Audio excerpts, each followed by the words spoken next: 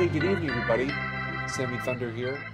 Back again tonight with another video, and I got an opportunity today to sell at my first baseball card show. I apologize that I didn't get enough footage, but I did kind of like a panorama view video to showcase what the show looked like and kind of gave you a brief overview of what my table looked like. All in all, I thought it was a success. I had to pay $50 deposit for the table, and so my hope was that I would at least double uh, to be able to get my my deposit back for the 50 bucks, and then make about at least $50. And I definitely surpassed that. So I was able to, I don't know, I wasn't keeping track. I just wanted to make sure I got my 50 back ultimately, and I made 50. So the biggest sale of the day was a 66 Mickey Mantle. I'm sure I've shown it here before. So I sold that for about 110. It had a crease in it, so it wasn't really in the best condition, but good enough for somebody like a collector who'd want it. So I asked 125. The buyer wanted it for 100, and I sold it for 110. So I was happy to make that sale. Sold some other cards. There were some other, like, $5, $10, $20 cards that were being sold. So it was good. I had a lot of fun. I learned a lot. It was a good experience. And so, the key thing is you never want to just walk away from a card show without at least buying something. So with some of my profits, I made some purchases. Now, what you're seeing on the top here is not from the show. This is some mail that I received a week ago, and I'm showing it to you today. So this is kind of like a, you know, um, two-part video, or not a two-part video, but this is kind of a video that's combined of the card show results as well as some mail. So first one is this Juan Marichal rookie card that I picked up for, I don't know, 150, 175. I bought it on through Facebook and through a seller. And so I wanted to get another San Francisco Giant rookie card. And since I got the McCovey, I figured why not get the Marichal too. The card is pretty good, pretty good shape. It's a little off center, as y'all can see, but nevertheless, and I put this in a top loader, so what you're seeing in the back is not the price that I paid. And but it's a nice card, and so really sharp corners. And I've been getting into collecting Marichal cards.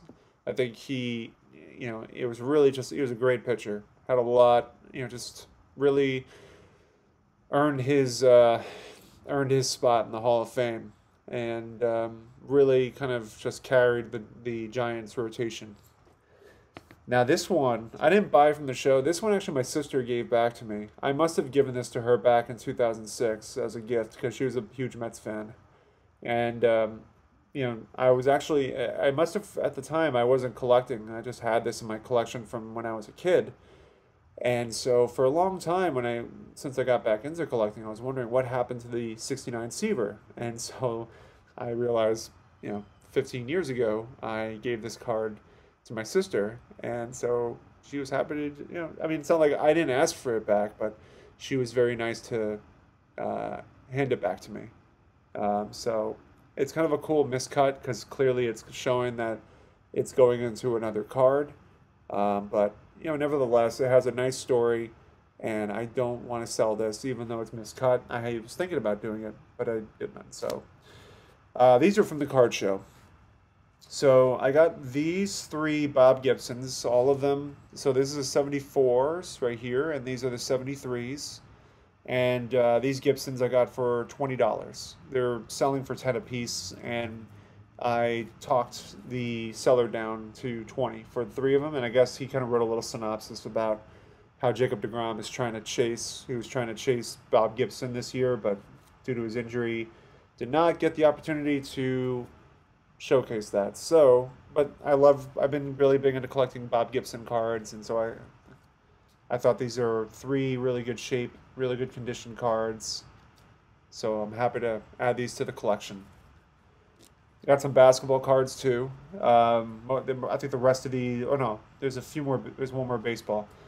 Got these cool All-Star team I think these are the cards, these aren't stickers. But we got a Charles Barkley. Oh, I'm off screen here.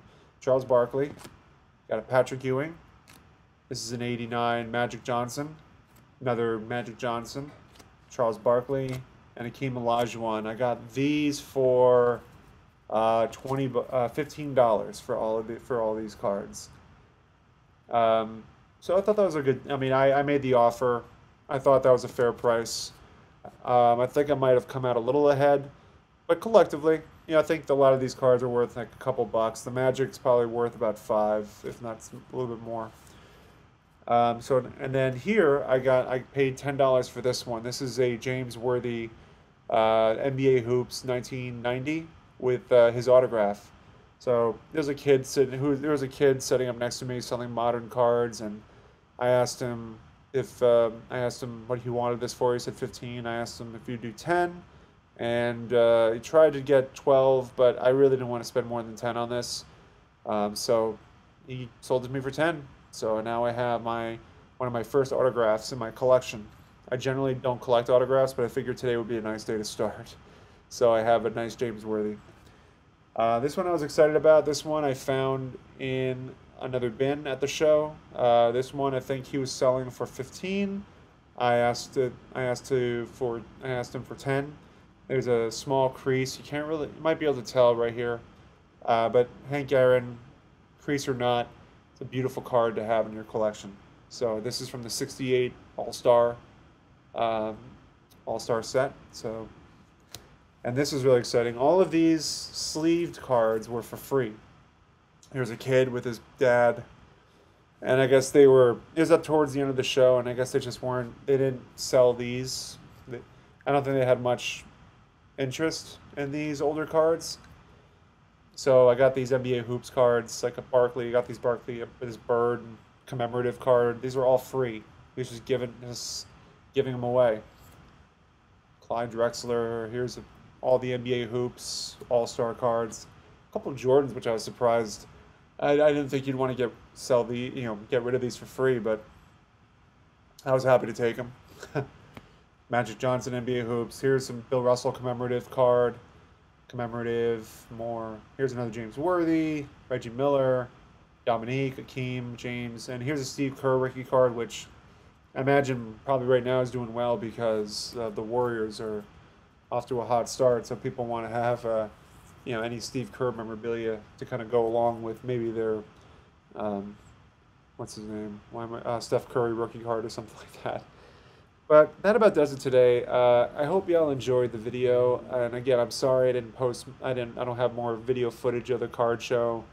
I kind of just wanted to take it all in and enjoy the atmosphere, and thought I did pretty well today.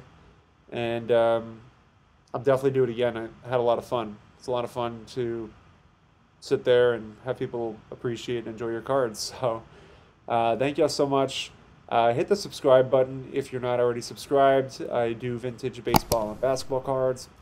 And again, click on the link right on the upper right corner of your screen. I'm doing my VVR giveaway. Once I hit 200 subscribers, we will unveil 3 winners for the 3 cards I'm giving away. So check out that video and definitely participate in it. Again, thank you all so much. Have a great night.